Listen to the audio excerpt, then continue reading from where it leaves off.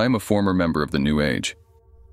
I practiced cartomancy, worked with divination, and used a crystal ball. I made a lot of money predicting the future. I performed rituals for weddings, prosperity, good luck in dating, relationship destruction, and various matters of sentimental life. I once performed a ritual to make a girl fall for a boy. Through the rituals I performed on myself, I could attract any woman I wanted. I would prepare the rituals, perform them on my own body, and women would see me as a movie star. There was even a time I became invisible by using a potion on myself, and people could not see me, as if a powerful force concealed me from their sight. False shepherds. Many false shepherds befriended me because of the herbs of prosperity I used. I extracted oil from a plant, performed a ritual over it, and then sold it to people.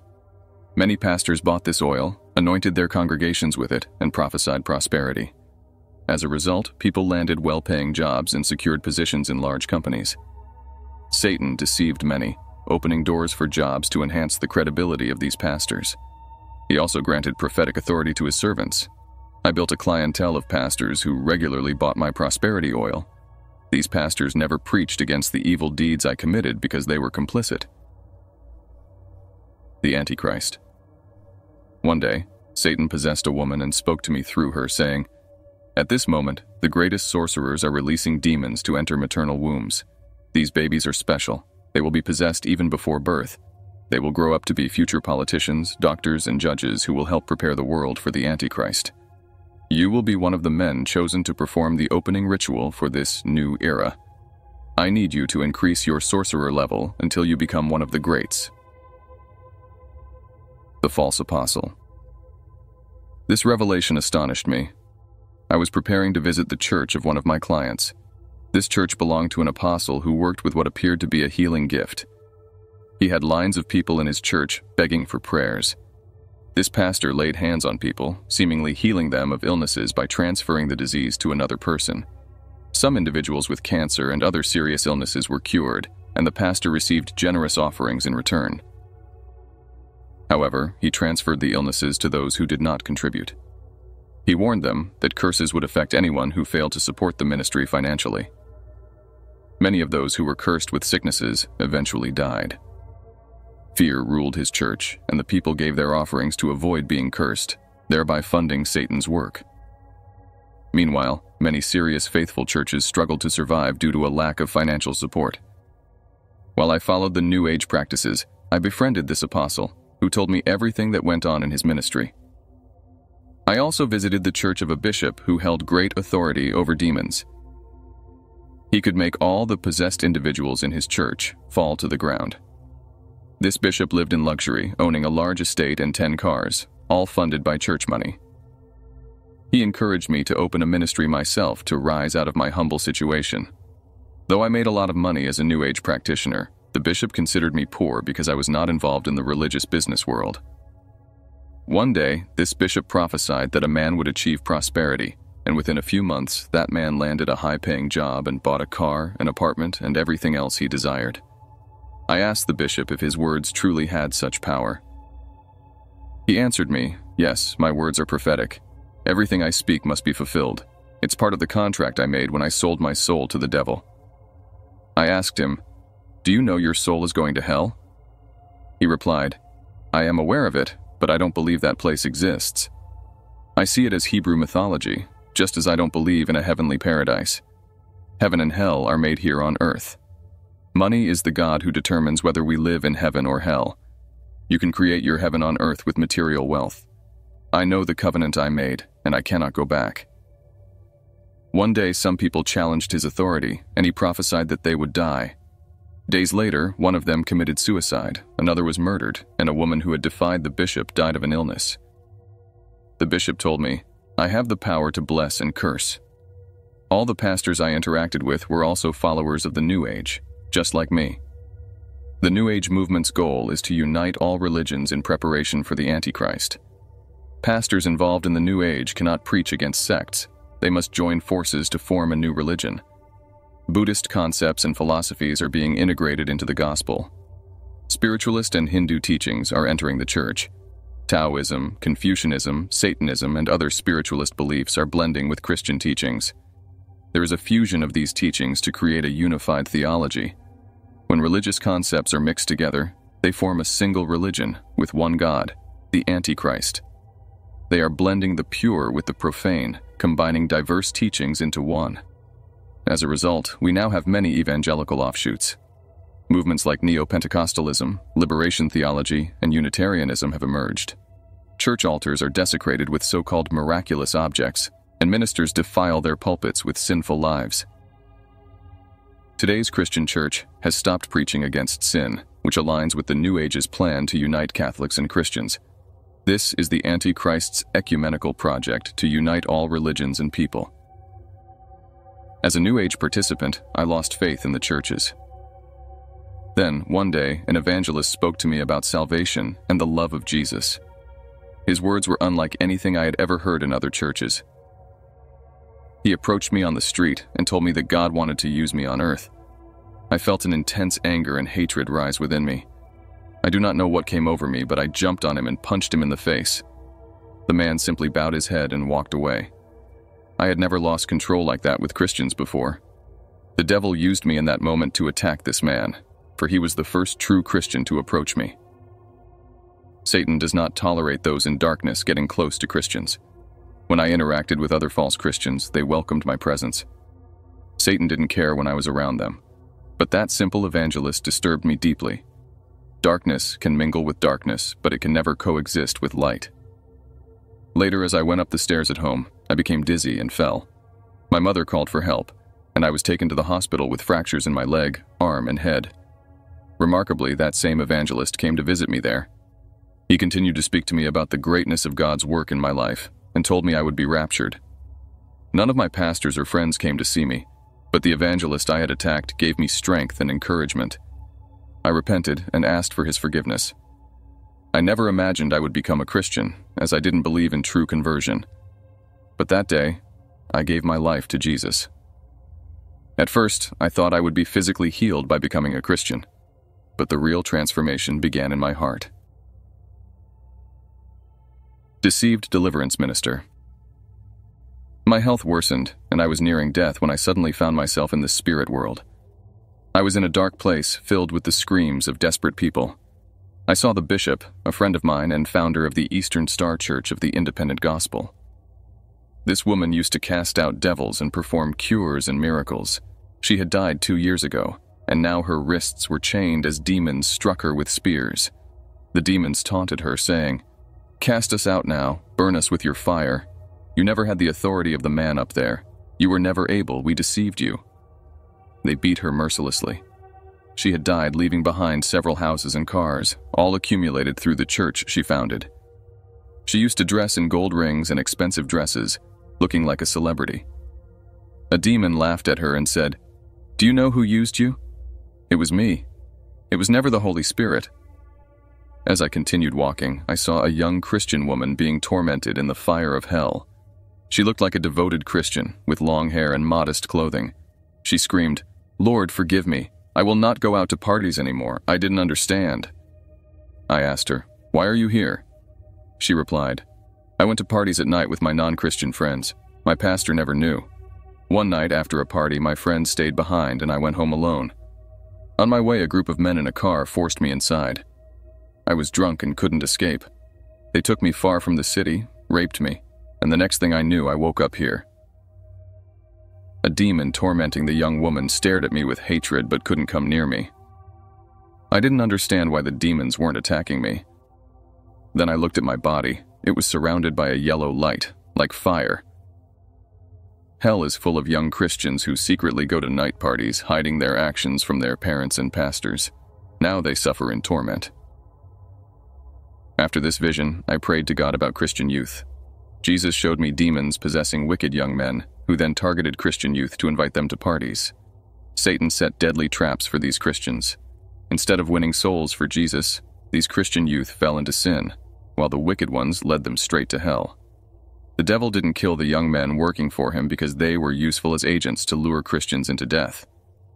Those who died for their disobedience were Christian youth. While the devil's agents were kept alive to continue their mission, Christian youth fell into death's trap. Jesus showed me these agents operating in schools, colleges, jobs, and even within churches. They infiltrate churches, befriending Christian youth to lead them astray.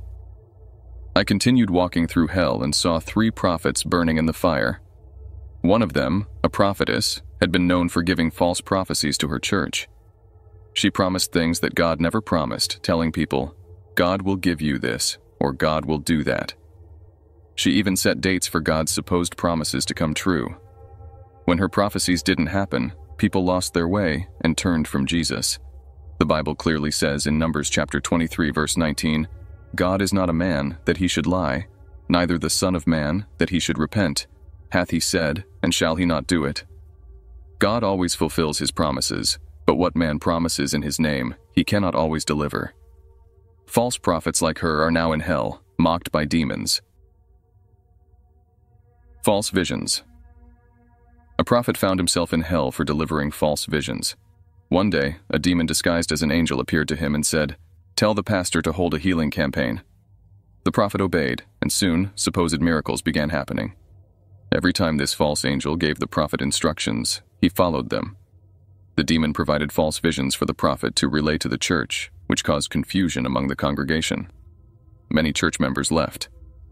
After the prophet died, he went straight to hell. False tongues, false prophecies. I saw another prophet in hell who had once delivered revelations to his church. He lived in adultery, having an affair with a woman from another ministry. He believed he had received the gift of tongues, but it wasn't from God. When he died in his sin, he was sent to hell. A demon that tormented him said, "I used you to deliver those false revelations. I am the spirit of divination that entered your life. I am the same spirit that works through fortune tellers, palm readers, and tarot card readers. I used your mouth to speak in tongues." I was horrified to learn that the gift this prophet thought came from God actually came from darkness. If you allow sin into your heart, you cannot receive God's true gifts.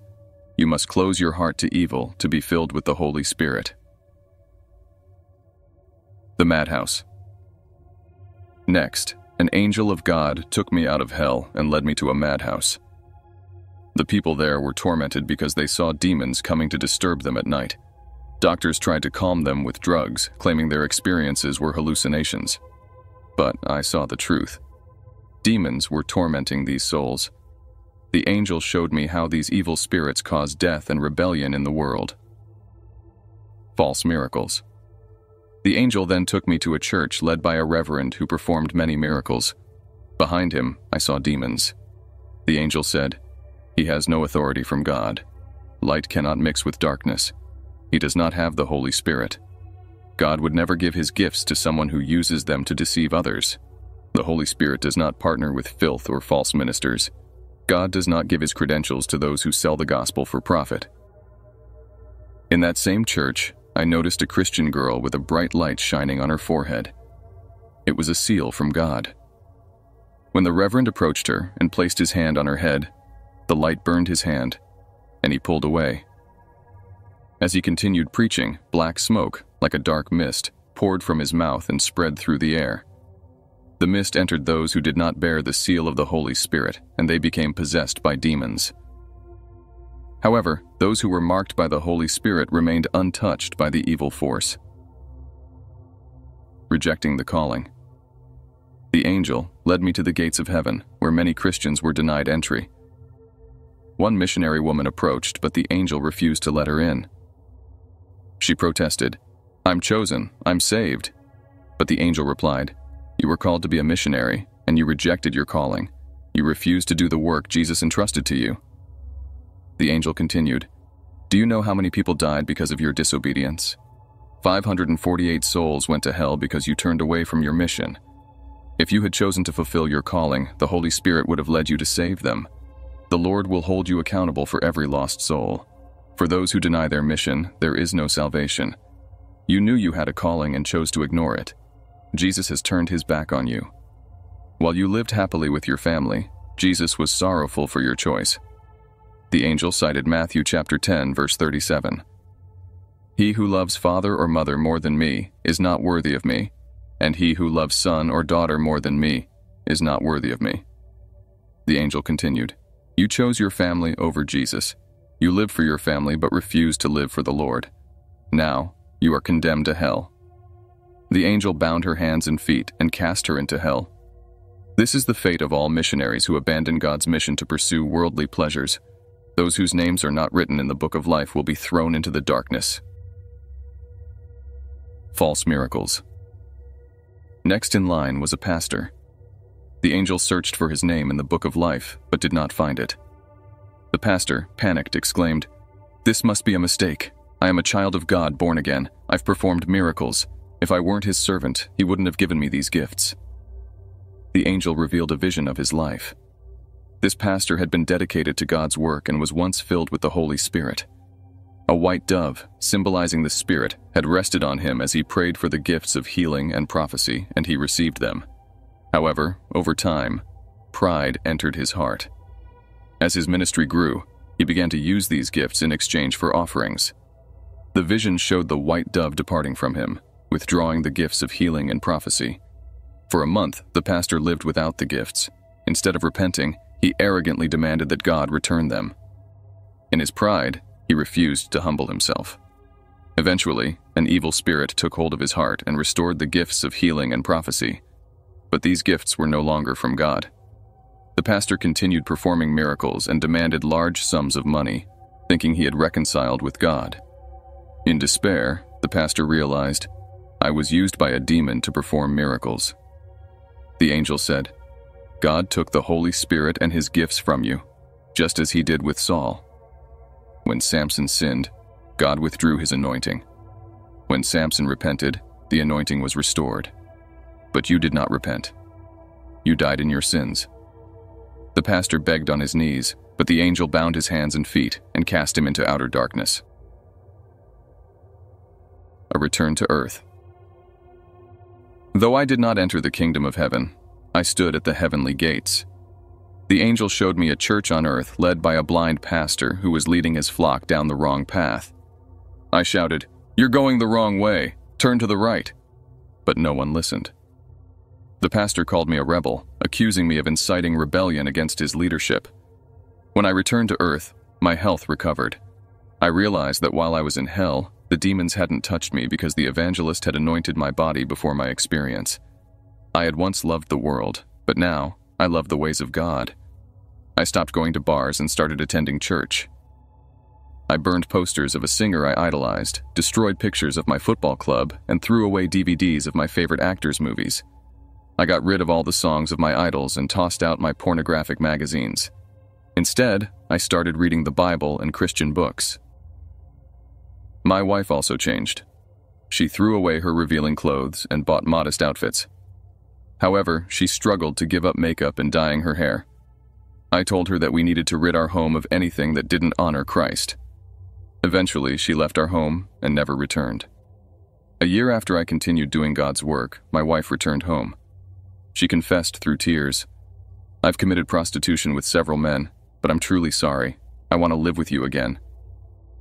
I looked at her and said, "Just as God received Israel after she committed fornication with idols, I will also receive you. God hates divorce, and so do I. I will forget your past. You are forgiven. Let's live together." She wept, reconciled with God, and is now my wife again, my faithful companion. Everywhere I go, she is by my side, helping with my work in spreading the gospel. As an apologetic Christian, I've witnessed the New Age movement impose its philosophies through gospel songs, preparing the world for the Antichrist to reign. The New Age substitutes the true spiritual life of the Holy Spirit with counterfeit lies from demons. Satan's agents offer pastors enormous salaries to lead their congregations into this deception. Many pastors no longer serve out of love for God or souls, but for money and riches. We must be cautious. Not everything that promises advantages is good for our spiritual life. It's far better to live in hardship while serving God than to be a pastor with an astronomical salary who ends up in hell. Satan's strategy is to lure leaders into a ministry that disrupts their spiritual life, replacing Jesus at the center with money. I've personally received offers to lead churches with salaries that could change my life overnight. But I refuse to feed the flock of God while accepting millions from Satan, or charging for my services to the Lord. We are called to bear fruit for Jesus. If we don't, we risk being cut off from his kingdom. The so-called millionaires of the kingdom produce rotten fruit contaminated by the world. Their fruit is poisonous, killing the spirit of those who partake and leading them to hell. These evil fruits make souls sick and satisfy the desires of the flesh, not the spirit. On the other hand, the fruit of true believers nourishes the soul and pleases God. These are the fruits of eternal life, satisfying people spiritually. Through the fruits of the Spirit, we nourish millions of hungry souls. It is through our lives that we offer them the food of heaven. May the peace of Jesus be with you, brothers and sisters. Amen.